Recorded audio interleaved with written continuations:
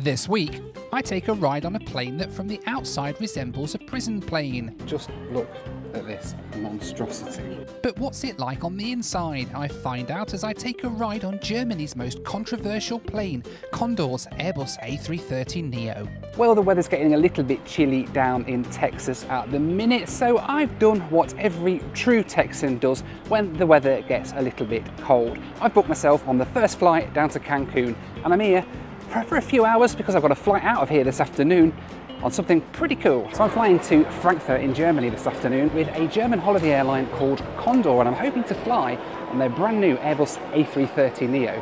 First things first though, we've got to go get checked in. Checking in for Frankfurt, please. Alright then, all checked in, through security, time to head to the lounge. Quite straightforward here at Cancun, so let's go and see where we need to be. Hola, buenas tardes. Okay, perfect. Okay, this is for me, Mr. Noel. Yes, max time to stay until your boarding time, 5:50. Okay. All the food, drinks included, Wi-Fi password on the tables. Please, no smoking inside. No problem. Welcome. Alright, thank you. The Plaza Premium Lounge in Cancun isn't too bad really. There's a few sofas, but they weren't too comfy and I did get a numb bum after a while. They did have a TV playing Mexican game shows though, and a few bits of food and drink, but not really a massive selection. Alright, so this is the lounge here at Cancun. It's quite small, but it's not very busy, thankfully. I can imagine it can get really busy and really packed here, but it's not actually that bad right now. But about 3 hours until the flight, which apparently is delayed already, so we'll see what that's like nearer the time. But let's get something to eat for lunch and see how long this delay turns into. Alright then, it's almost time to board the flight to Frankfurt, and let me be honest with you, I'm normally a fan of the A330neo. I think it usually looks quite nice. That was until Condor got their hands on them. I mean, just look at this monstrosity. What the hell have they done to that plane? It looks like it's wearing a prison uniform. I wonder if that says anything about what it's like on the plane. I don't know. But anyway, we'll be getting on board Con Air pretty soon for our flight across the Atlantic over to Frankfurt. I'm embarrassed a little bit about having to ride on that thing, but hey, we'll get through it. I'm confident of it. All right, so it's 5:55 in the afternoon. We were supposed to be leaving like now. They're still offloading the catering from the previous flight, so I think we've got a bit of a delay. It reckons at the minute we're going to be about an hour delayed, according to the screens anyway. But obviously that means that we go in an hour and the crew are only just getting on. Maybe we can be quicker than an hour, we'll see. I've got a bit of a connection to take into account over in Frankfurt as well for another video, so fingers crossed we might be okay. But yeah, not a great first impression, I have to say. Finally though, it was time to start boarding, or at least so I thought. Thank you. Alright, here we go, time to get on board. But as it turned out though, it was not in fact time to get on board because we stood on the jet bridge for about 20 minutes waiting for them to let us onto the plane. Eventually though, it was really time to get on board.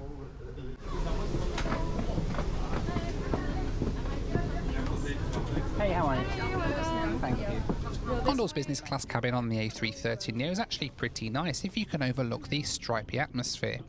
It's got these lie-flat suites in a 1-2-1 configuration, which is much nicer than, for instance, Lufthansa's business class, which is in a 2-3-2 config, meaning that you almost always have someone to climb over if you're not on the aisle.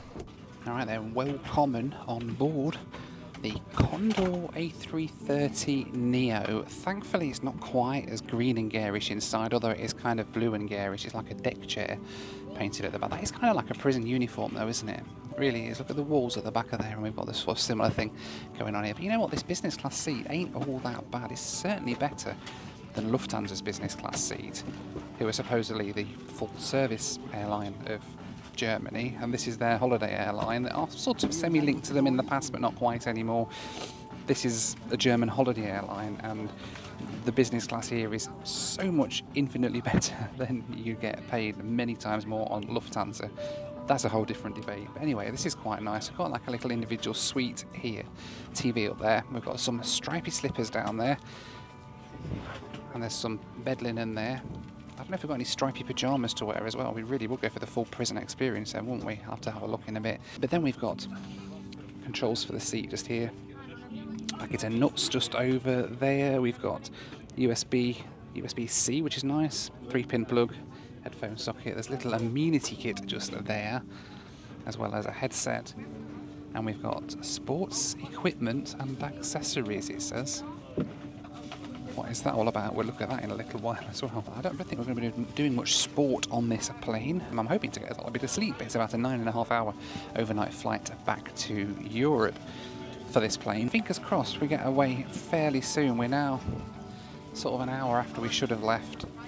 We're still nowhere near ready. They're only just boarding people, so who knows? Maybe we make up some time on the way at least. Alright, let's have a little look at the amenity kit and stuff that they've given us on this flight. They've just come around with some OJ, by the way. We've got this thing here, which is, it says sports equipment and accessories. Interesting. Oh, it's like a travel thing to put bits in your suitcase and apparently collect them. Oh, that's interesting. That's pretty cool. And then we've got Fly Good travel set made of sustainable materials. There we go. Let's have a look.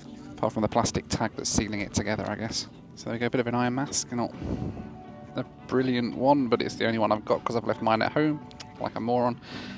Pair of socks. We've got a lip balm and also a facial moisturiser, toothbrush and toothpaste. And that's pretty much it. And we've got these stripy slippers. Apparently there are no stripy pyjamas. That's a bit of a shame, isn't it? I was looking forward to rocking the stripy prisoner look, but never mind. I shall have to make do with my socks and my travel organiser sports equipment thing. Yeah, we've got a duvet and stuff over here as well to use during the flight, of course, and a pillow as well to get some sleep, hopefully. Eventually, and about 90 minutes late, we pushed back from the gate and got on our way to the runway.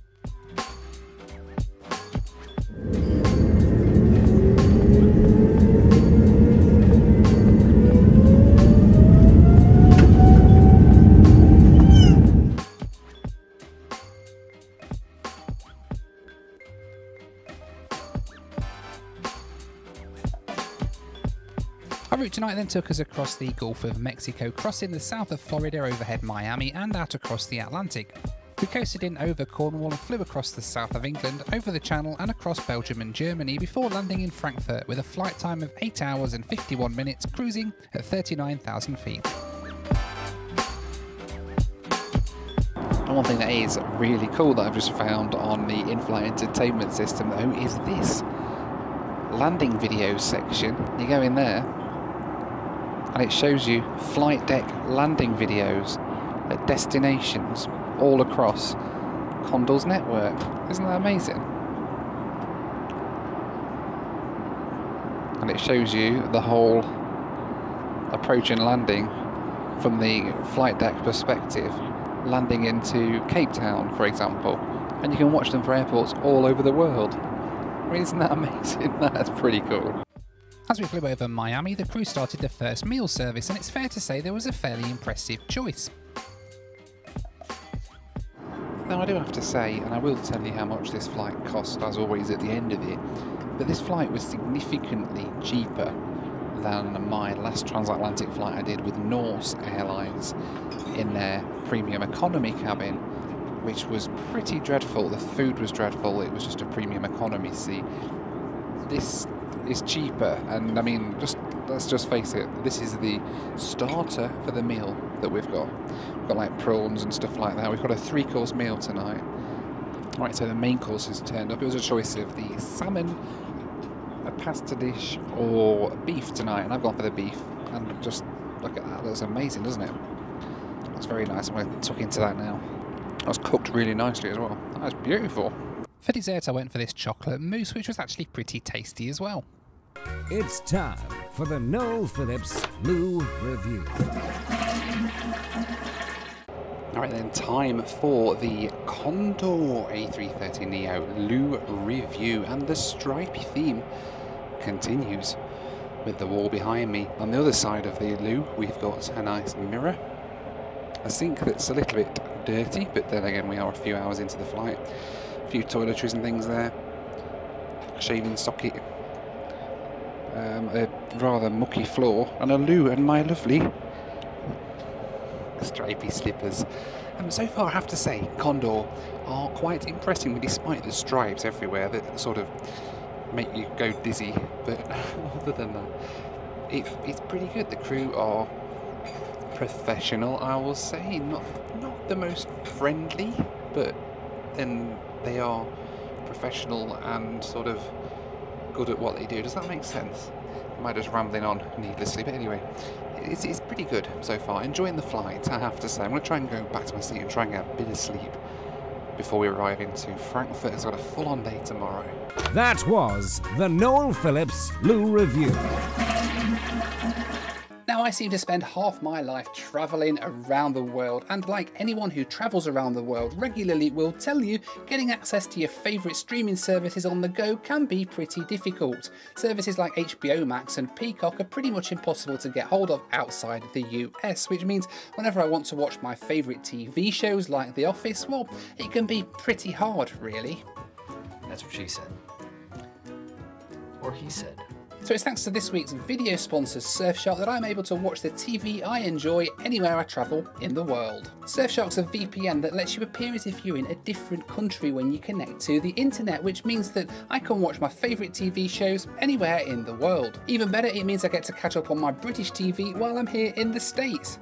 It's a win-win. Aside from that, it keeps your internet connection nice and secure, even in countries that closely monitor your internet access and maybe even block certain websites. I mean, YouTube is banned in China, for instance, which means you'd never be able to watch my videos, which I suppose could be a benefit of living in China. But in any case, to install Surfshark, all you do is install the software, press the button to connect, and hey presto, you're connected anywhere in the world you want to be from, and that has some serious benefits. It means thanks to Surfshark, I can get my fix of young Sheldon in India. I can watch David Attenborough in Africa, or even catch up on Only Fools and Horses here in Miami. Surfshark's giving you 3 months absolutely free when you use my promo code Noel Phillips at surfshark.deals/Noel Phillips. That's surfshark.deals/Noel Phillips. Alright, then I come back to my seat and put my bed down to try and get some rest. Of course, the stripy theme continues into the bedding. It's just everywhere, you can't escape it. It's like a barcode everywhere you look. So the bed it's long, but it's very thin. That is what she said. If you can see where my arm is here, I've literally got I'm wedged in like a sardine here. I don't know if you can see it from this angle of the camera, but I'm literally wedged in because there's a massive bloody armrest right just here, which is not ideal, really, but I suppose if I lay on my side, it might be alright. There's no way to lower that armrest, it's fixed. So yeah, that is probably a little bit of an oversight, I guess. It's a bed, and it's going to allow me, hopefully, to get a little bit of sleep before we arrive into Frankfurters in the morning. So I am going to put on my eye mask and say good night. Good night. Morning. About an hour and a half until we land into Frankfurt now. I managed a few hours sleep. Not massively comfortable in the bed, but I managed to get a bit of sleep, which is better than nothing, which is quite nice. They've just woken me up with breakfast. I need coffee. As we flew over southern England, breakfast was served and I went for the omelette, which was okay, but it wasn't quite as nice as dinner had been the previous night. You know, we're just about to fly over the UK. We are sort of coasting in over Cornwall in a minute. And one thing I just can't get my head around, after living in Texas for like over a year now, well over a year, it's just how dark it is at this time of the morning. It's 7:30 in the morning in England. It's still dark. Crazy. I know it's like winter there, but it's winter in Texas as well. It gets light at like 6:30 in the morning.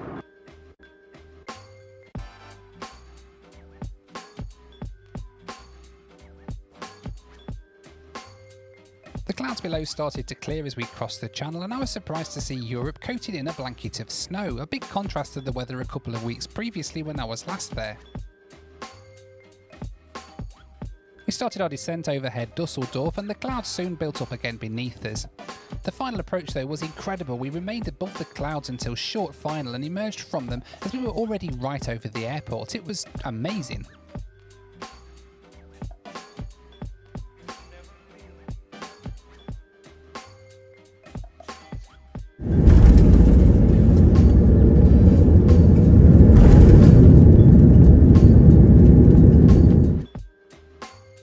My flight over to Frankfurt this evening from Cancun cost me $1,400 or around £1,200 one way. For business class, I thought this was a steal. Considering my flight with Norse from Gatwick to Miami, a shorter route and only in premium economy, cost me $1,700 just a couple of weeks before, I was really impressed at what Condor do in business class for such a low price. I booked this flight direct on Condor's website just a week before the flight. But now it was time to see what a mess Frankfurt Airport would be in this afternoon. Alright, welcome back to Frankfurt. Not my favourite airport in the world, I have to say, but for some reason the second time I've been here this year, and we're only sort of 3 weeks in. Anyway, let's see what a nightmare this place is today. Right then, welcome to Frankfurt in Germany. Condor, they were pretty decent actually. I have to admit they were a bit better than I expected they would be for a holiday airline that they are. Well, that was actually pretty decent, and their business class, I have to say, the hard product, at least their business class, was probably better than Lufthansa's. Certainly the best business class that I've flown of from Germany, at least. The soft product obviously is holiday airline to a degree, but it was still pretty flipping good, really. Certainly much better than I thought they would be. Just, I wish they'd get that livery sorted out and make them look a little bit nicer maybe on the outside, but I don't know, let me know what you think to that. It's a very controversial subject. It's Marmite, isn't it? You either love it or hate it. Let me know what you think to Condor's livery, and also let me know what you think to Condor's service down in those comments. But in the meantime, I'm off to get my next flight, so thanks very much for watching from a freezing cold Frankfurt. Be kind to one another, and I'll see you on the next one. Bye for now.